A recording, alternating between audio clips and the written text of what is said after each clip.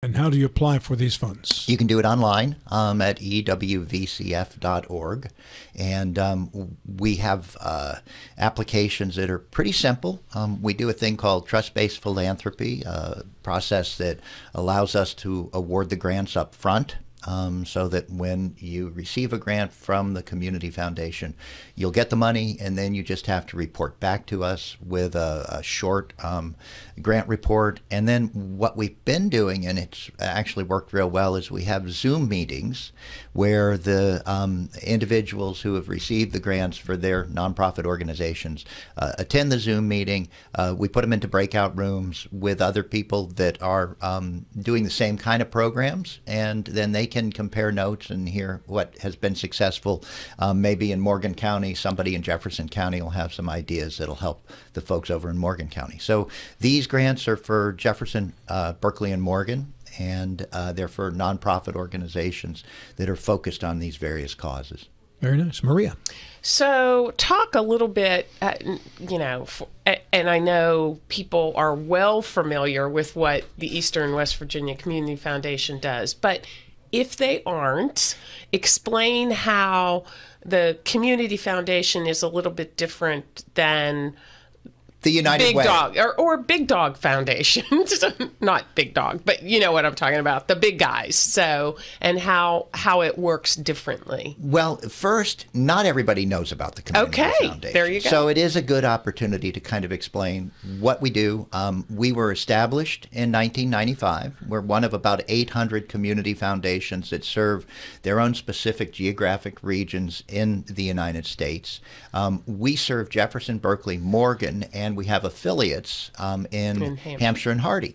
And so we have, since 1995, worked with donors who have created endowments at the foundation specifically to support their favorite charitable causes in the region. A donor advised fund can make a grant outside the region, but I'd say that 95% of the grants that we award are awarded to organizations that are serving our region.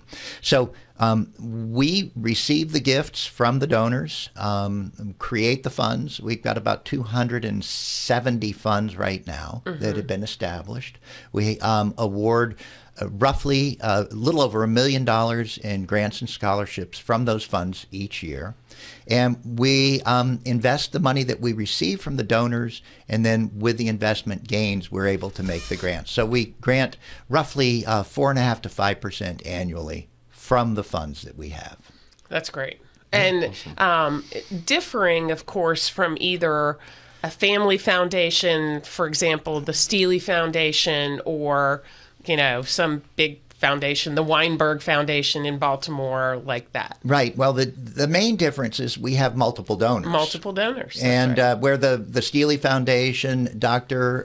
Gwen Steely and her husband, Roy, created this foundation years ago. It is led by Adam Sanders, a great young man who is the president of that foundation, and family members are the board. Right. And they award grants just like we do. We kid Adam because he doesn't have to raise money in order to provide the services that right. they do. They basically give money away, and we tease him that's we have a meeting with him and with Penny Porter at United Way every other month, and Penny and I complain, whine and whinge about the fact that it's unfair. Adam only has to just give money away. But he does a great job doing that, and it's a wonderful foundation. And people often, when they have $40 million, they'll create their own private foundation. But then you'll have donors like Randy Smith, who gave us $5.9 million and created a fund within the foundation.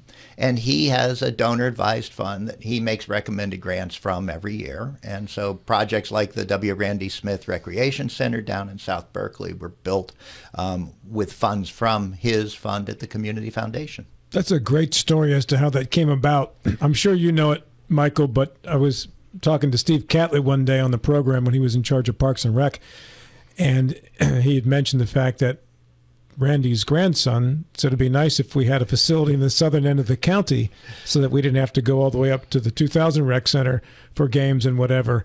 And Randy went, you know what? I could actually build that. Yeah, he could. And he did. He did. Now, his grandson was, I think, in his final year of high school when it was completed. So it takes a little bit of time Yeah, to make it things took a while. to make things happen. It's a big building. Yeah, it is. So yeah, it is. I'm, extremely impressed. I will say it's unfortunate that, I was unfamiliar with your organization before yesterday, but just looking at the work that you guys do, it seems like that regional aspect helps you tackle real problems that are pertinent to us and maybe not, the entire national realm. I know that you guys focus on like literacy and like the opioid, crisis, and are there some other things that, you're really proud of that are local problems as opposed to more federally? Absolutely. And that's one of the things that attracts donors to the foundation. Just the fact that they know that we have local people running the foundation. There are 4 of us currently on staff, myself, and then I've got Amy Pancake as the affiliate director working in Hampshire and Hardy County. Karen Hammond Dunn is our scholarship director.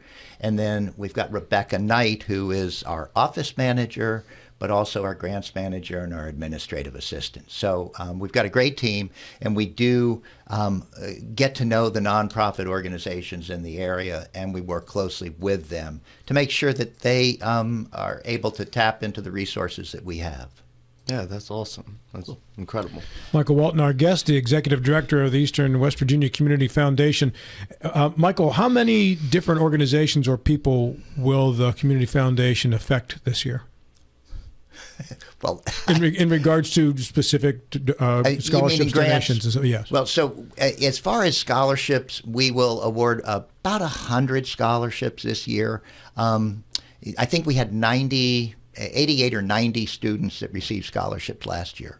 As far as grants, we probably will award a couple hundred grants, and the grants range anywhere from well, we have the mini grants to teachers that we're going to bring back this year, and they are up to $500. They're very small one-page applications that teachers can submit in early September and have some funding for little projects that they can't get funded otherwise. And then they go up to $20,000. We've got the Solomon Fine Memorial Fund that awards a $20,000 grant every year, and we're about to make that announcement soon. So how did you deal with, and I know we've talked about this on the air before, but new listeners all the time, how did you deal with the downturn in the stock market this past year, which was a pretty nasty one? It was bad, and we haven't gotten the final figures for December, but it appears that we're probably down about 14% from our high of December in 2021.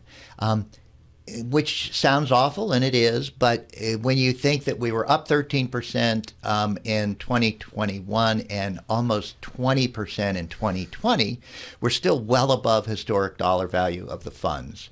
And the other thing is we received about $2 million in gifts last year, so we didn't have to sell anything. So the losses are all paper losses, basically saying that as long as we don't have to sell an investment, we still have the chance to regain the losses that were there. And you use some type of rolling average of a certain number of years to figure out how this all works? We do.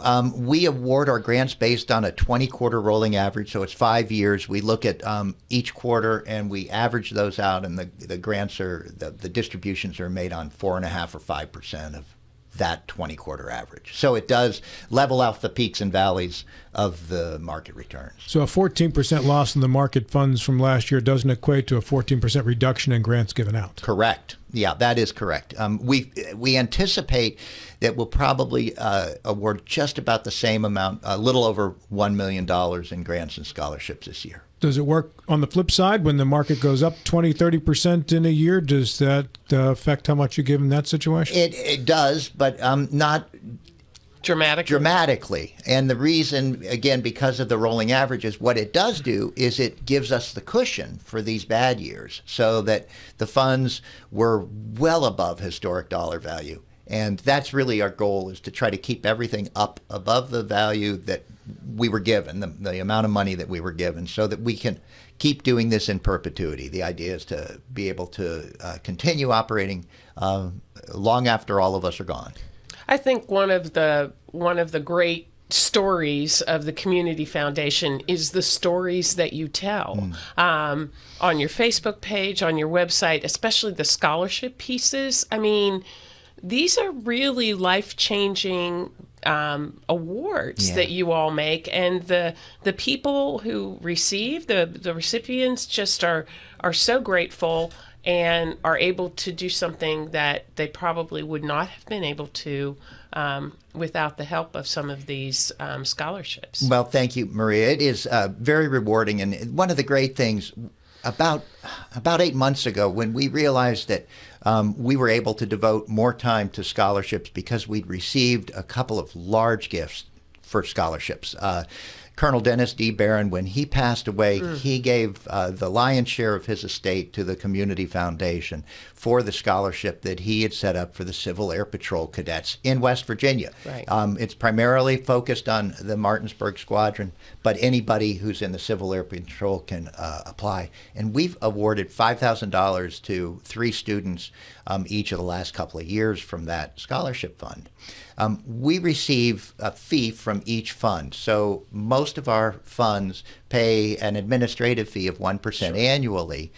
Scholarships, because of the amount of work that goes into administering those, pay 2%. So with that 2%, we were able to move Karen from doing both grants and scholarships to focusing exclusively on the scholarships.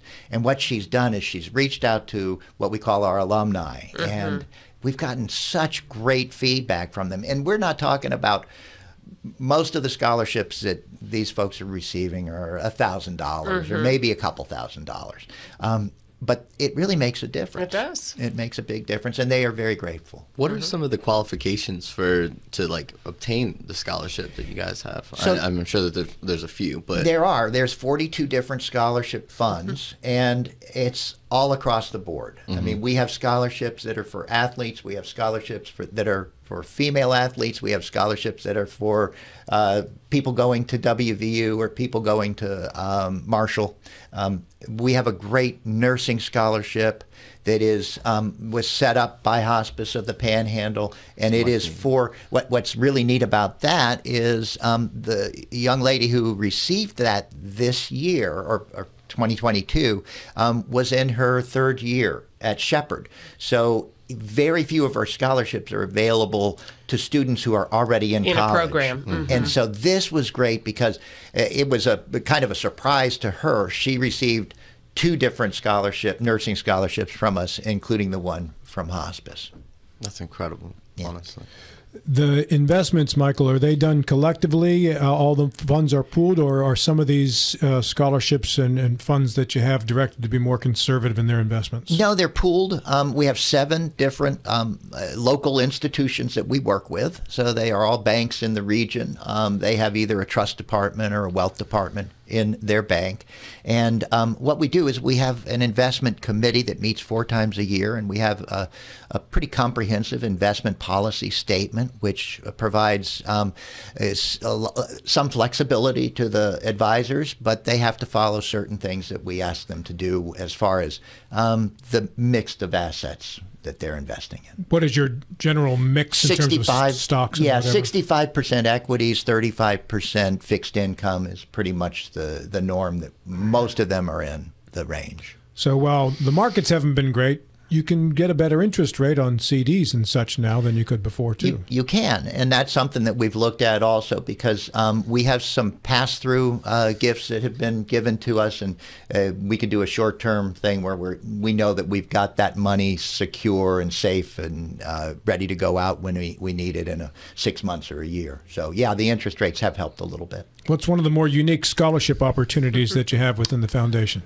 Oh, boy, Karen should be answering that question for you. But I would say that probably as far as scholarships go, we've got one that was established at Musselman High School. It's the Jakes Scholarship.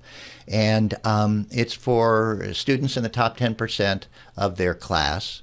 And it is very few restrictions placed on it.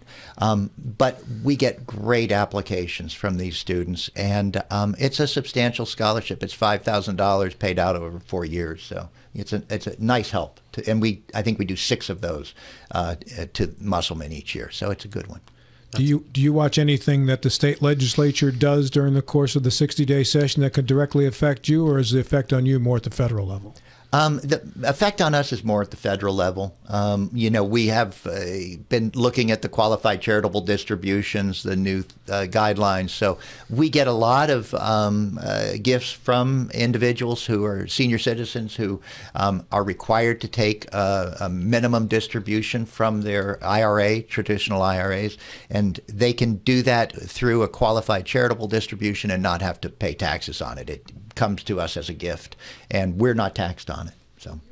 So during the Trump administration, they changed the tax code and they made the deductibility of charitable contributions a bit more restricted in terms of how you itemize, as was a byproduct of that. Has that affected the contributions that you've gotten? We do get some donors who bundle their contributions, so they will give us, Maria knows this, I'm sure she's got a few donors at hospice who do the same thing. They'll one year give us a substantial amount because they're going to itemize their deductions that year. And then the next couple of years, we won't hear from them because they've already funded what they wanted to do in the way of charitable giving. And I think, too, generally speaking, people make gifts because they're really important to them. And, the tax benefit is wonderful. But by and large, we have found that most of the people who make gifts because they have a heart for the organization or for their particular cause that they're wanting to fund. So there's obviously some benefit to the tax piece, obviously, but by and large, I think most people give them because it's an important piece of who they are and what they want to do. Absolutely. I couldn't agree more, Maria. They are going to give to us and to you at hospice. If that's what they have in their heart, they're going to do it whether they get the tax deduction or not. That's right. That's right. Do you want to share I don't want to put you on the spot, but share a success story or something that, personally really touched you that I'd love to. Yeah, that was a perfect segue because I was going to say there's another thing I'd like to talk about. So in October, we received a call from a gentleman named Richard Tyler. And he said, I don't know if you know this, but my uncle died and he left you his house. Richard... Those are always interesting calls. Really?